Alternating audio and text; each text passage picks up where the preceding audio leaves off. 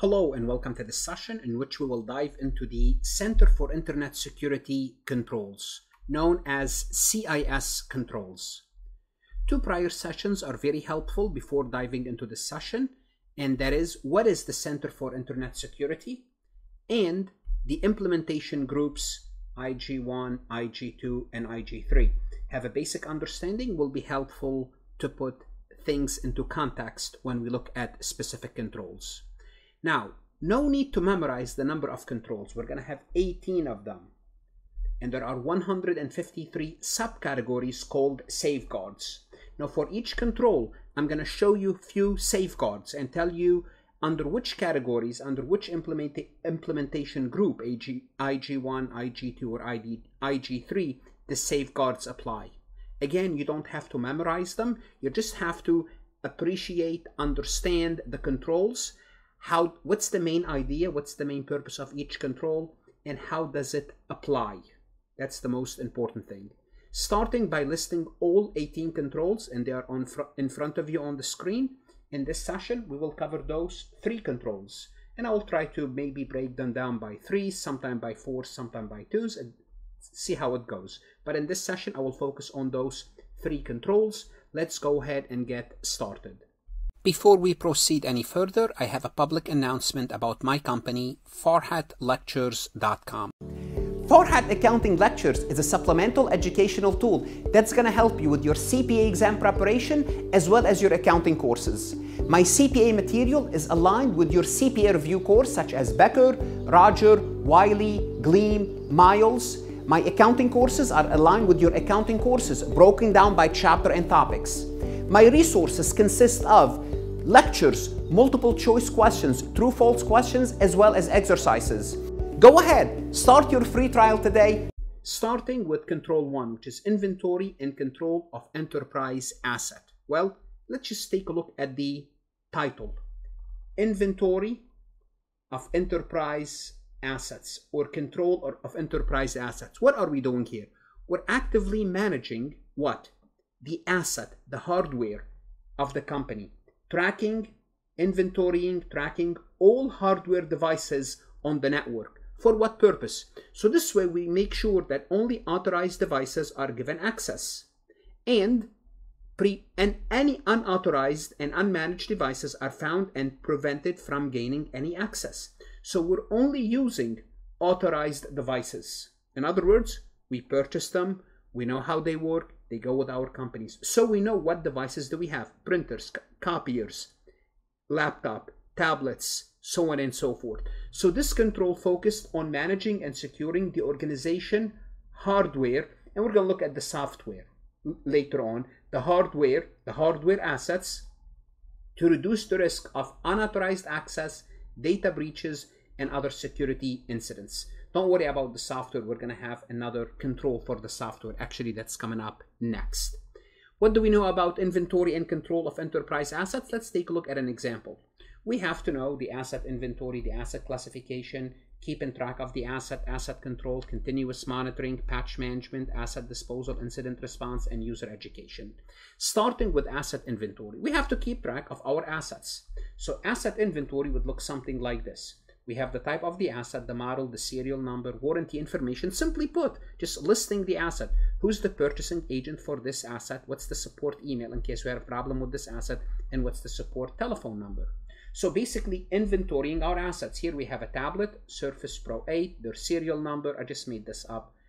The warranty information, you can have many other information about this inventory. Then we have a laptop, Dell 3000, the serial number, so on and so forth.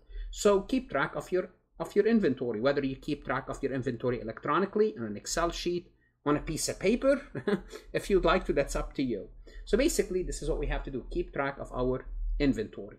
Also, we need to classify our assets. Categorize, asset classification. Categorize the assets based on their criticality and importance to the business. There are certain assets, they contain more sensitive information than other assets. For example, financial servers contain sensitive customer data that might be considered critical asset. We need to know if this asset, for example, here in this table, we can add more data to determine whether this tablet is a critical asset or not. while office printer may be less critical. Actually, office printer are critical as well, because eventually you print out information on the printers. But the point is, just to kind of make the point, that certain assets might be more critical. Obviously, the printer is not as critical as the financial and as the servers. Nevertheless, it's critical. But the point is, you have to classify your assets. Also, you have to track your asset tracking. What's asset tracking? Just tracking the life cycle of each asset. This includes recording when the asset is purchased, deployed, moved, or retired. Assign unique identifier, knowing where can I find the asset to facilitate tracking. Access control. I should not give access to everyone. Set up controls to ensure that only authorized personnel can access all assets, especially if it's critical assets. Have a system of continuous monitoring. For example, for access control, use technologies like firewalls, intrusion detection system, an access control list. If you don't know what IDS is, eventually we'll talk about firewall. Basically not allowing outsider to access certain areas of your assets. Restrict access to specific devices and services. Also, you might have vendors that might have to access your system, your hardware. The auditors, when they come and audit your company, other third party, you have to keep in mind how should you give them access. Continuous monitoring is important as well. Employ continuous monitoring tools and techniques to detect any unauthorized devices and software on your network. Here we're talking about devices, we'll talk about the software next. For example, use network monitoring tool to identify any rogue devices or unapproved software that's running on our hardware. Other things we need to be aware of: asset disposal. When we get rid of the asset, and eventually we'll talk about patch management later on in a separate session, that's very important. Asset disposal, when an asset reaches the end of its life cycle. When we dispose of it, if it's a hardware, we want to make sure we wipe all the data to prevent data leakage. That's part of this control. Follow industry best practices for hardware disposal. And for what purpose? To make sure the data is erased, it cannot be recovered. Incident response. Develop an incident response plan that includes procedure for responding to security incidents related to unauthorized or compromised asset. This should include isolating and mitigating the threat. User education applies to all controls. Train employees on the importance of asset control and risk associated with unauthorized hardware and software installation on these hardware, and encourage them to report any suspicious activities or devices. What I'm going to do now, I'm going to take you to the CIS website and show you certain safeguards that falls under Control 1, just to kind of give you an idea. These controls, how do they apply in the real world, or what's the suggestions by the CIS, and to which implementation group do they apply? Certain controls apply maybe to group 1, certain to group 1 and 2, and some to group 1, 2, and 3. So looking at the CIS actual controls, this is Control 1, inventory and control of enterprise asset. Let's look at their safeguards. Again, here are some specific safeguards. Remember, there are 153 subcategories or safeguards, and these are the safeguards that goes under Control 1. For example, establish and maintain detailed enterprise asset inventory, and they tell you what does that mean. Who would this step or safeguard applies to? It applies to IG1, IG2, and IG3. Simply put, all companies will have to do that. Regardless of your size, you have to establish and maintain a detailed enterprise. Keep track of your inventory, of your hardware. Of course, it applies to everyone. Address unauthorized access, 1.2. Well, this applies also to all of them. You want to make sure a process exists to address unauthorized access on a weekly basis or daily basis, depending on your need, and this applies to all. Let's see what applies to only group 3. Use a passive asset discovery tool. For example, using a passive asset discovery tool is an advanced technique that applies only to IG group 3. Use a passive discovery tool to identify assets connected to the enterprise network. Review and use scans to update the enterprise asset inventory at least weekly or more frequently. Then we have 2 safeguards that applies to IG2, which is, it means IG1 and IG1 and IG2. If it applies to 2, it means it applies to 2 and 3. For example, you utilize an active discovery tool. use dynamic host configuration protocol, and log in to update enterprise asset inventory. Those applies to 2. What should you do? Like, how should you prepare for this? I will make sure to know what are the basic ones and what are the advanced one, the 2 extreme, and something in between. Hopefully you can use your common sense, but those are some of the safeguards. Do you have to know this? It's hard to tell. We're gonna have to wait until the IC information system and control exam started to release questions, but I think you should know what I put on the PowerPoint and have a good idea about the safeguards. I will make sure you can download this. I'll also make it available to you. It's from the CIS Critical Security Controls. You could view the actual one. Now moving to control number 2, which is inventory and control. It's the same thing of, rather than hardware, software asset. What does that mean? Actively manage all software on the network. Control 1 was actively manage all the hardware. Now it's the software, so that only authorized software is installed and executed, and that unauthorized and unmanaged software is found and prevented from installation or execution. This summarized the whole thing. Let's look at software, starting with software inventory. Start by creating a comprehensive inventory of all software installed across all organization systems. You want to know which software do you have, therefore you will protect. Make sure they're up to date. This includes operating systems, productivity software, database management system, security application, and any other software used within the organization. Make a list of them. Make sure you know what you have. It's better to use automated software inventory tool to facilitate this process. You could use an Excel, whatever you need to do to make sure you're aware. That's the first thing. Then you want to classify your software by sensitivity. Categorize your software asset based on their criticality, sensitivity, and relevance to the organization. Some softwares, like electronic health record, may be considered critical, while others, like productivity tools, Word document, Excel, may be less critical. So you want to know which software are more critical than others. Make sure you are using authorized software list. Develop and maintain a list of authorized software that's approved for use within the organization. Know which software are authorized. This list should specify the versions and configuration that are allowed. And any software that's not on the list should be treated as unauthorized. We don't have the software. Also, you want to make sure you update your software on a regular basis. Implement a controlled process for deploying and updating software. Authorized software should be distributed through controlled channels, and updates should be applied promptly to address security vulnerabilities. Simply put, make sure your software is up to date. Automate patch management, which will help you on this. Again, we'll talk about patch management in a separate recording. Simply put, you're updating the software properly. We'll talk about that later. What else do we need to know about software control or inventory and control of software asset? Is software removal and whitelisting. Whitelisting in contrast to blacklisting. Blacklisting is, we cannot use this. It's blacklisted. It's not acceptable. So on a regular basis, review and uninstall any unauthorized or necessary software. You should do this on your computer on a regular basis.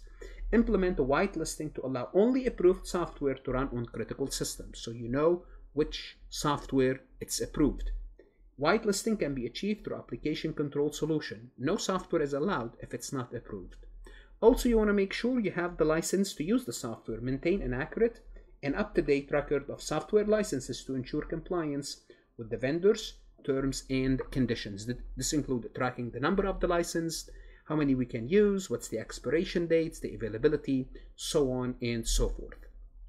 For control 2, we have to run vulnerability management. Continuously monitor software for known vulnerability. How do we do this? Vulnerability scanning tool can help identify weaknesses in software application and alert us to apply patches, which is fixes, to mitigate risks accordingly. Having an incident response. What does that mean? Well, we have a plan that includes procedures for handling if something happened related to unauthorized or vulnerable software. We need to keep track of this. This way we can isolate the issue and fix it, apply the necessary safeguards, remediation. Now let's take a look at actual safeguards that deal with Control 2 from the actual Center of Internet Security. So these are some of the safeguards that applies to Control number 2. Well, the first one, as we mentioned, establish and maintain a software inventory. Well, all groups, IG1, IG2, simply put, all companies, they need to keep track of their software. Ensure authorized software is currently supported. The software that we are using, we could have support for it, because if we don't have support and something happens, there's nothing we can do. And this applies to all groups. Address unauthorized software. Very similar to Control 1. This applies to all companies. You want to make sure only people who are authorized to access the software are authorized. Now, what belong to Group 3? Only Group 3. Allow list authorized script. Use technical controls such as digital signatures and version control to ensure that only authorized scripts such as specific PS1, so on and so forth, are allowed to execute. Here we're talking about advanced techniques. And anything in between, like utilize automated software inventory tools. So rather than just keeping the inventory, on an Excel sheet or paper and a pencil, you might want to use, if you're IG2, you want to utilize automated software inventory tools to keep track of this. Allow list authorized software. Use technical controls. Allow listing to ensure that only authorized software can be executed. This is maybe belong to Group IG2. Maybe IG1 don't need this. I mean, if they can't afford it, why not? But that's the recommended. Allow list authorized libraries. Same thing. It belongs to Group 2. Let's see if there's any more. No, there's not any more. So just to kind of give you an idea about the safeguards that goes under Control 2. Let's move on to Control 3, which is data protection. What does that mean? Ensure that sensitive data is identified and properly protected through its life cycle, including data at rest, data in transit, and data in use. This control is critical. Why? Because data is no longer contained within the enterprise. Data is shared with partners, customers, vendors. We have it online, and it could be anywhere in the world if we have our data in the cloud. So data privacy has become increasingly important, and that's why on the CPA exam we're testing this topic. That's why we're learning this. That's the whole purpose of it. And enterprises are learning, companies are learning that privacy is about the appropriate use and management of data, not just encryption. So we have to be very careful about how we handle data privacy. That's important. To meet protection and privacy compliance, organization must look beyond traditional cybersecurity method and focus on proper data collection, use, management, retention, and more. And this is what this control kind of advise us to do. So one thing is data classification. Same thing. Remember, we classify our hardware, software. We also classify our data. How do we classify it? Based on its sensitivity and criticality, how important it is. Financial data such as customer account information and transaction record might be considered highly sensitive and should receive the highest level of protection. We should encrypt the data in transit, so in case it was intercepted, well, no one can read it, whether it's intercepted internally or externally. For example, you can use protocols such as HTTPS for web traffic, VPNs, virtual private network for remote access, TSL, SSL for securing email communication. Again, we'll talk about those in separate recordings. This ensures that even if intercepted, the data remains unreadable to the party that access it. Also, encryption data at rest. Well, in transit, we have to encrypt it also in case our database or our servers was penetrated by an outsider, by hackers. You encrypt sensitive data. So they have it, but they cannot read it. So full disk encryptions for laptop and mobile devices, in case someone lost their laptop, their mobile device, in case of theft, in case of loss. Also encrypting database containing sensitive financial information. Also, from an access point, you have to have good control. Enforce strict, not anyone can access this. Limit the data to the people who are supposed to use it. Implement, it's called role-based access control, RBAC, to ensure that only authorized people have permission to access and modify sensitive information. Also, we have to have a data loss prevention, DLP solution that can monitor and prevent unauthorized transfer of sensitive data, and in case it happens, we can retrieve it. Somehow we have a backup. Those tools can detect and block attempted to send sensitive information outside the organization. For example, I remember one time my banker trying to email me. I was just sitting across the desk from them. And when they put my banking information in the email wouldn't go through because it has my account information. This is basically protection the data loss prevention, whether through email, file sharing, or other communication channel. So how did they get this information for me? Well, they send me an encrypted message and they send me the key. So I had to open the message, use the key to open the message, because they could not just send me the email. Secure backup and recovery, ensure the data backup are also encrypted and stored securely. And we're going to talk a lot about backup in case something happened to the information. On a regular basis, test data recovery procedures to verify that encrypted backup can be successfully restored in case of a loss or a disaster. Login and monitoring. Implement robust login and monitoring. Monitor what's going on to detect suspicious or unauthorized access to sensitive data. You want to, on a regular basis, scan the network, see if there's any unusual activities. Look in your database. Look at the login, see who logged in, how long they stayed. Are they supposed to be there? Set up alerts and triggers to notify security personnel of any unusual activities, like 3 a.m. in the morning. Why is someone accessing the database? Also, incident response plays developed just like with the software and hardware. You have an incident response. Obviously, education. This includes steps for notifying affected parties and regulatory authorities if needed. Because if you have a breach, you have to notify them. And let's take a look at few CIS safeguards from the real world to give you an idea who uses that data protection and at what level. For example, what would IG1 group need to do versus IG3, the most sophisticated groups when it comes to data protection. For the data protection, we're going to have many safeguards. Let's see what applies to all IG1, IG2, and IG3. Establish and maintain a data management process. Just like, what do I have? Just basically keep an inventory of it. Establish and maintain data inventory. This applies to IG1, 2, 3, IG1, 2, 3. Configure data access control list. Configure data. Who can use it on a need-to-know basis and who cannot to protect the data. This applies to 1, 2, and 3. Enforce data retention. How long should I keep this? For how long and how much of it should I keep? This applies to all organizations. IG group 1, 2, and 3. Secure disposed of data. When you get rid of the data, the hard drive, make sure it's secure. This applies to all companies. Encrypt the data on end users' devices. This applies to all. Now, establish a data classification scheme. For example, IG1 may not have to do that, but IG2 and IG3 will have to do that. Document data flows. IG2 and IG3. Encrypt data on removable media. IG2 and IG3. Let's see what belongs to IG3. Deploy a data loss prevention solution. Here you have a data prevention that's very advanced. This is for companies that belongs to IG3. Their data is so critical.